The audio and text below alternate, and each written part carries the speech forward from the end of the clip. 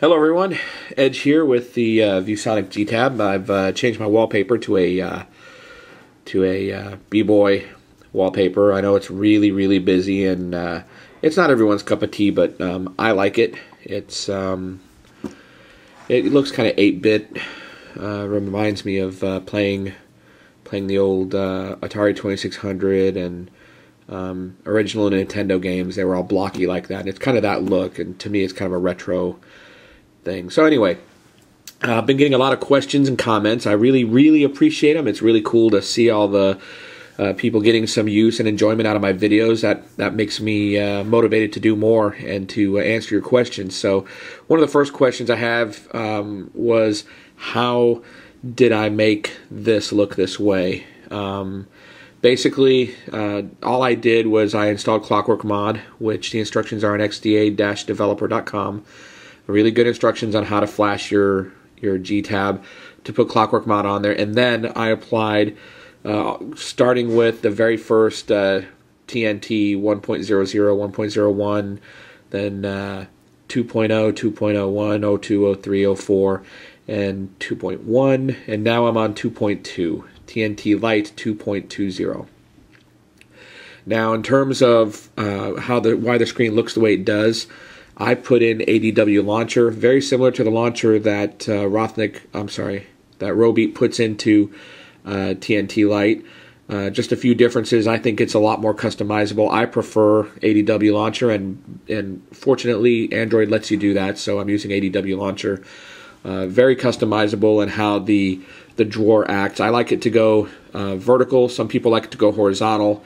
There are settings where you can change that. You can change how many columns, how many rows, and so forth. And that's one of the things I did here on my home screen. Is, as a lot of you know, the default is 4x4, and on a screen this size, that's sort of ridiculous. So I've made it to where it displays 7 columns and 6 rows, because 90% of the time I'm using my tablet in this landscape mode. In terms of widgets, most of you who are interested in this tablet probably have used or probably own a smartphone that's running Android, so you know that by pushing or touching the home screen, you get the choice of what you want to add to the home screen. You can add widgets, shortcuts, or wallpapers, and so adding a wallpaper is super easy, because you just go to the gallery and you can pick whatever picture you want to. I've got a wallpapers folder where I've got certain wallpapers. A lot of you have seen in my other videos this wallpaper, which I really like. So to select a wallpaper, you do just exactly what I did here. You say you size it, choose which how you want it to be centered, and you hit save. And we'll do that now. I'm cool with that.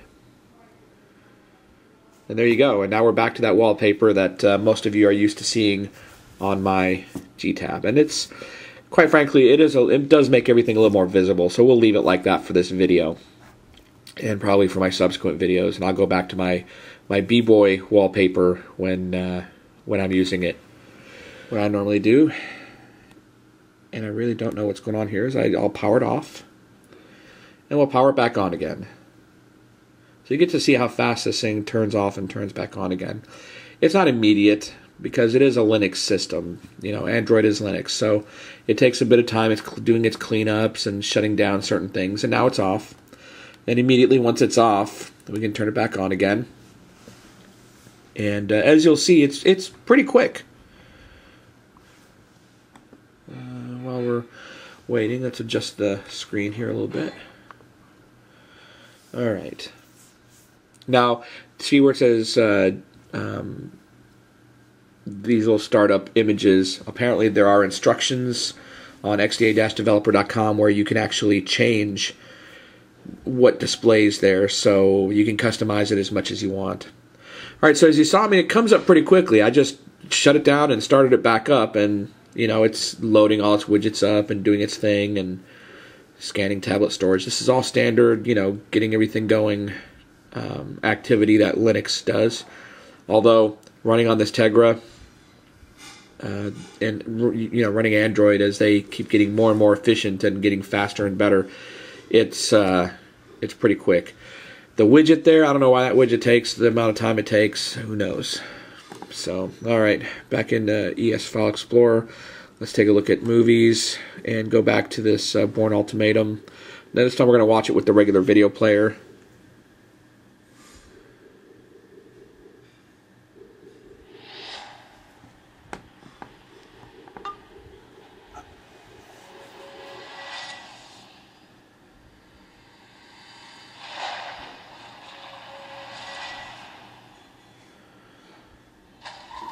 I'm going to try and zoom in a bit so you can see, or maybe see, I don't know.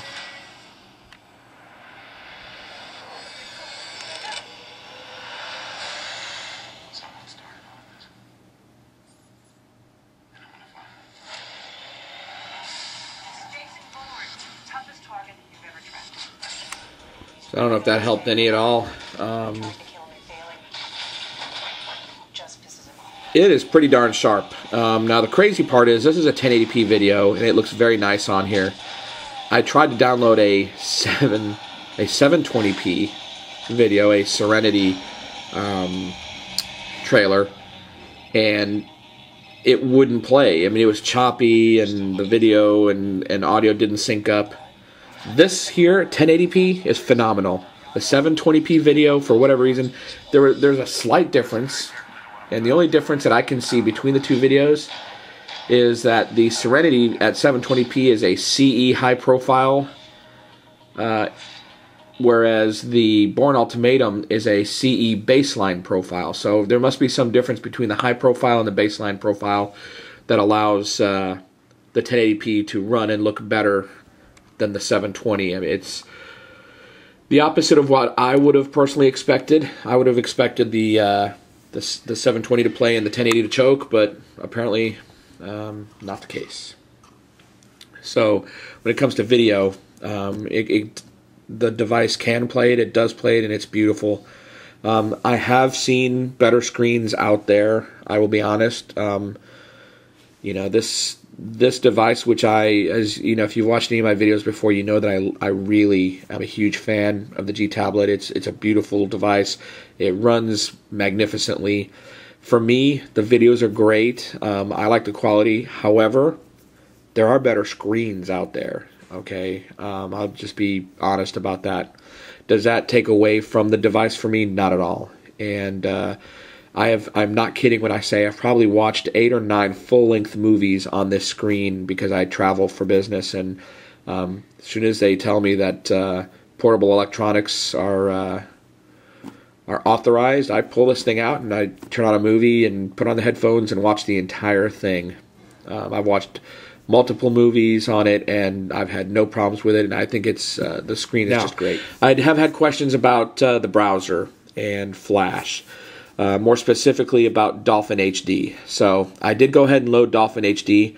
As you may notice, I've actually went and started using it as my default browser because it is pretty awesome. What are some of the awesome things about it? Well, first of all, tabs. Okay, the other browser can do that too. However, what makes it really cool for me is the fact that I can scroll to the side and now it's full screen. And I can scroll the other direction and I've got all my bookmarks here. Sorry, my brain's not working. It's Sunday.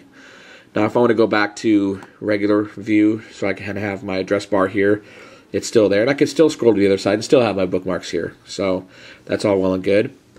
Go into a site like the New York Times, which is quite flash heavy. We'll go full screen on it while we're there. So there we go. All right. So I was looking at the New York Times earlier today. I've never really been to the site, but I found that it's actually pretty nice. It's a nice site. So here, this little flash thingy just loaded up there on the screen. First of all, the images that display on the New York Times are very high resolution, so they really look good. A lot of websites use their images aren't quite as nice. For whatever reason, New York Times, their stuff shows up so incredibly sharp. I mean, when you look at the little images there, and and I have to put my glasses on because my eyes are not so great anymore. But like the detail on the flowers in these tiny little pictures are just amazing. And a lot of other sites, for whatever reason, their images just aren't as awesome. The video that they've got embedded in here, they work really well, even on full screen. All right, turn around, sir. So, you know, you can just go in there and full screen it. What do we have here? Business card. I'm gonna have to confiscate these.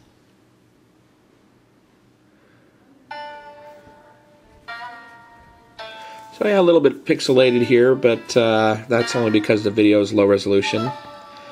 But again, you know, this is just taken from a website, their little Flash app, and all I did was expand it. Their Flash controls work really well on their site, better than a lot of them, I'll be honest. So the New York Times is really on the ball.